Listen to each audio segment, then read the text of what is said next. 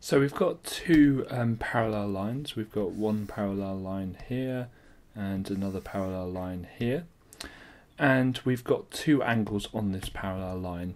Now if I draw a shape, I draw a letter that has both of those angles in its armpit, it kind of looks a bit like that with the two angles there.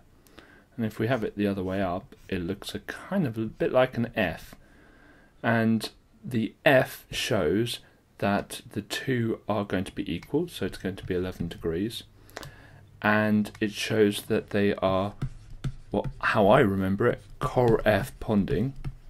Now please do not write corresponding, because that is not the correct word, but it's just my way of remembering that they are corresponding angles. So the reason that x is 11 is because they are corresponding. And it basically means in this situation here, if I just highlight it, in this situation here, this is identical situation. So the top right angle will be exactly the same because those two purple circles are exactly the same thing.